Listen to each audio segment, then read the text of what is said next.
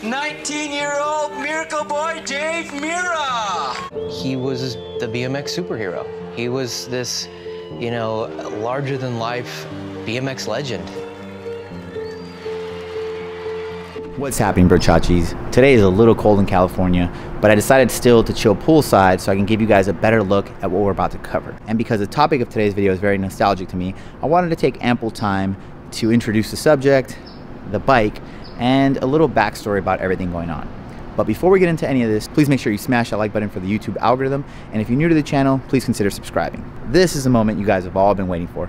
I've gotten non-stop DMs about this bike for a very long time, and I know I've been teasing it, but it's for good reason. On February 4th, it'll be the 5th year anniversary since Dave Mirra's passing. So I wanted to make sure that this video touched on a lot of subjects that are very near and dear, as I'm sure they are to a lot of you guys out there. So without any further ado, let's go over the bike, and then I'll give you guys a little bit of backstory. Try to get a little scenic here with the palm tree. Let me know if it worked. First and foremost, very big shout out to Fu and everyone over at Epic.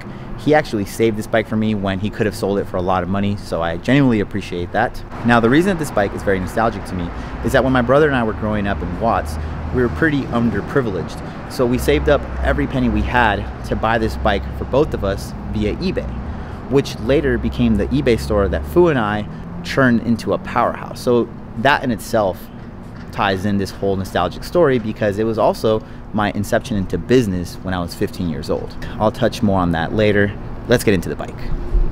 This is the 2017 model, so it's not the original bike that I got, the 1999 2000 model. Man, I remember it like it was yesterday.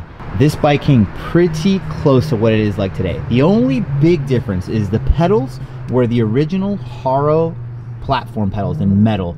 They have the Haro Chevron logo. It was all one big pedal. So I'll obviously have to find the image and place it for you guys to see, but man, those pedals were so big and so heavy and destroyed my shins. I don't think they've healed to this day. The other big difference is the Haro 44 tooth Mega Nuke sprocket. Now, this has the Mega Nuke look to it, but it's a lot thinner and obviously a 25 tooth. My brother and I had the 44 tooth version. Growing up South Central and having a flashy bike like this was terrible. I'm pretty sure Mancuso ended up getting robbed for this gun at gunpoint. You know, it has been since 2000, so it's been 21 years since I remember those days, but whether we got the blue one first or the red one, I can't exactly remember. But we did buy this bike, parted it all out. He kept the frame, I believe he kept the wheel set, and my friend Jesse bought like the stem and the cranks, and my other friend Alex bought, I think, the bars and the forks. Essentially, we made some of our money back to then save up to then buy other parts. So that's what started my brother and I's bartering, trading, and mechanical lives. And my brother to this day is a mechanic for Lamborghinis and Audis via Sheepy Race. And I obviously still ride BMX to this day, became a professional, and all because of Dave Mirra. We both saw Dave Mirra in the 1999 X Games doing a double backflip over a box jump, and I thought it was the coolest thing ever. And I remember staring at his bike and dissecting every part of it, down to the point where he had the Odyssey mono lever, and I wanted that lever so bad. It's pretty awesome thinking back about all those cool memories. But again, let's get back to the bike, and then I'll get into the nostalgia, and then we'll wrap this thing up. So on the remake, they did a really good job with the aesthetics, making it look just like it did back in 2000. The seat is obviously the most emblematic part, the big Haro Mirra seat with the old English writing. That was probably one of the coolest things I'll never forget. I used to always affiliate this with gang banging and stuff, but then when I saw Mirra did it, I was like, oh my god, it's so cool. We got the Fusion seat post. This one's obviously pivotal. Back in the day, this would have been a railed seat. We got the Haro, very similar looking Chevron seat clamp. That, I remember, it looks just like that. And then obviously the frame. I don't know if this is exactly to spec, but it looks pretty close. I do definitely remember the wishbone. I do remember the 990s at the bottom, which I really do prefer. The more modern bike obviously has plastic Haro pedals, which is, you know, of today's day. It's got the Haro bike signature 78, which is Dave Mirra's birth date. You have, I think these are supposed to resemble the Fusion cranks, pretty cool. The mini Haro Mega Nuke sprocket. The hollowed out KMC cool chain. I don't remember if it came with a regular cool chain or just a KMC chain, but that's a nice touch.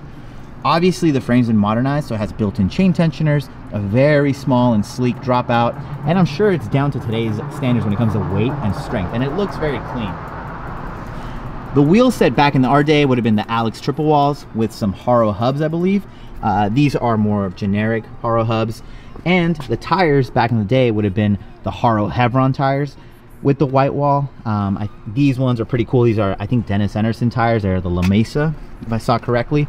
And these are pretty beefy. These are 2.4. So back in the day, we ran something called the pizza cutter, and that's where the tires really narrow. They would have been like 185, 195, 2 at the very max. One of the coolest things that they did with this remake is leaving the 990s on the fork. Dave was known for taking off his brakes, but just leaving it like that. And that was really cool. Also, the best thing was that my brother got the Haro Flare, I got the Haro Back Trail.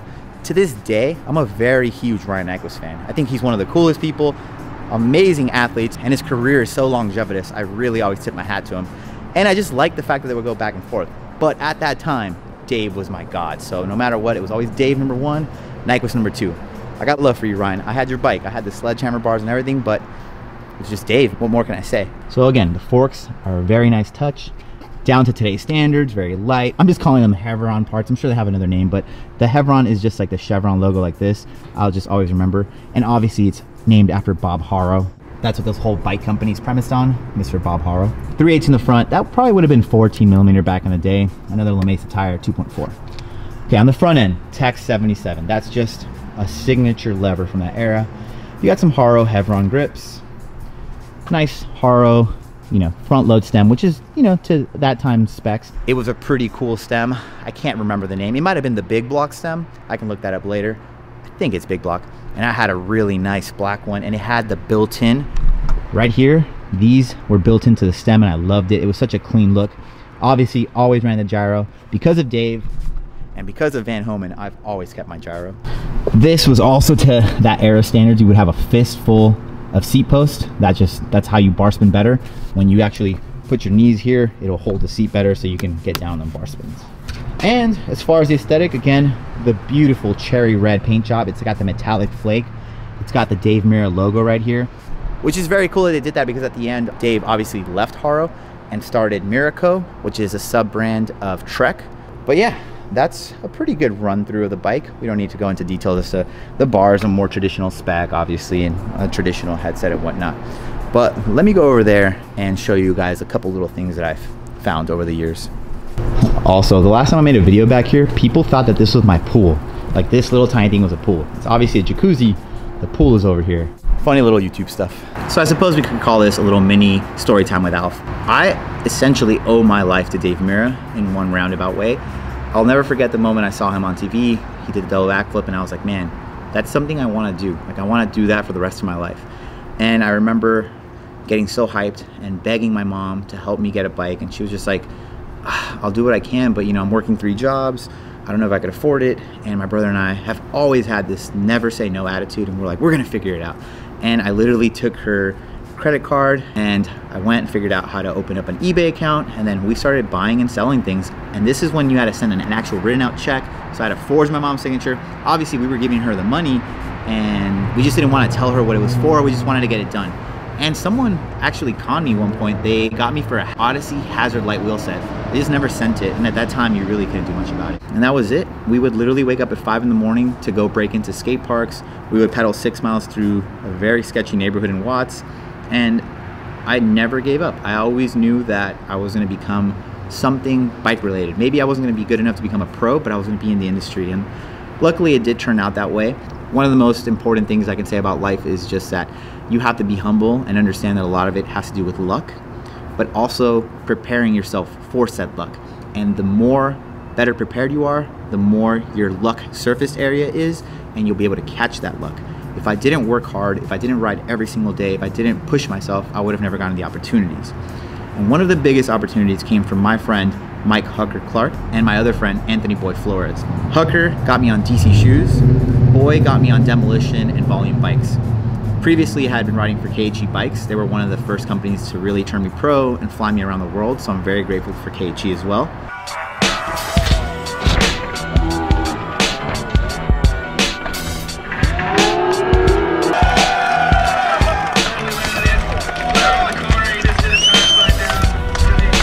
But riding for demolition and volume really helped cement me as a very well versatile and American rider.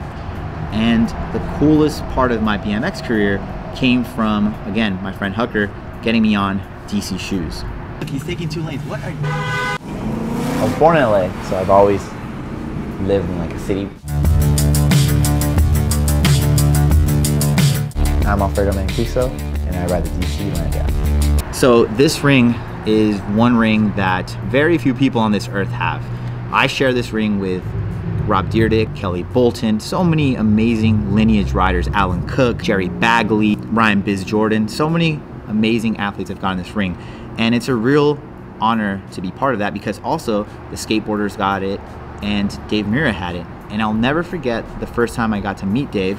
I had already been riding for DC shoes for I think a couple years by then. Also, I decided to throw on a pair of DC shoes. These are brand new. I've never worn them, so they have like a deodorant mark from today when I was putting them on. I don't even know how the deodorant got down there, but these are the DC Spartan Highs. These were so good to ride in.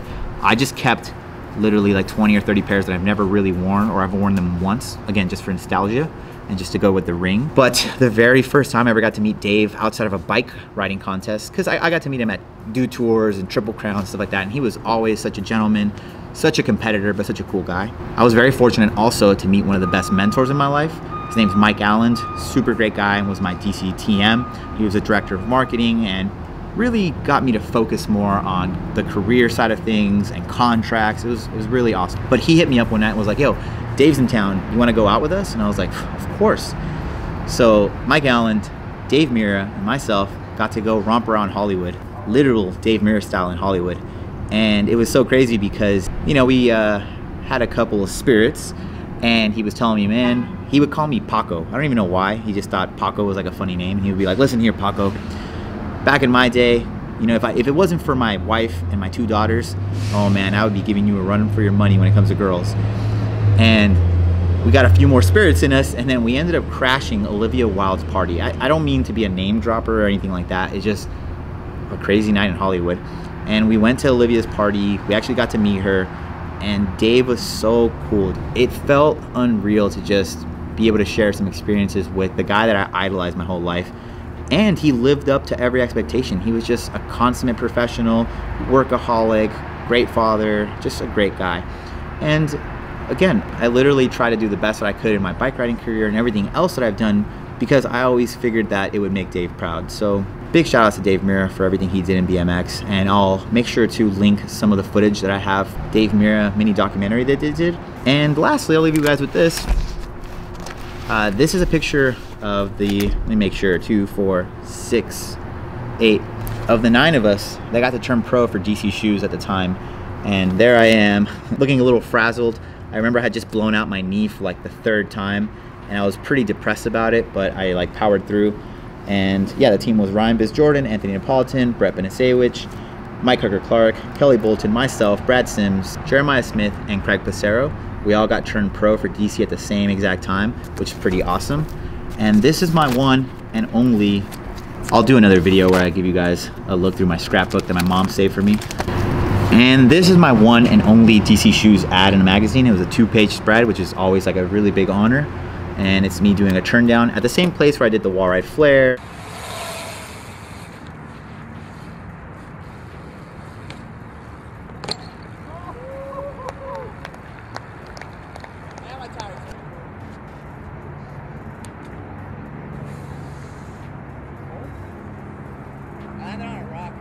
And I do intend on going back. But yeah, that's it with Storytime with Alf. Thank you guys for watching. Hope that was cool to see. And if you guys enjoyed the video, make sure to subscribe, drop me a like, leave me a little comment, and I'll see you guys in tomorrow's video.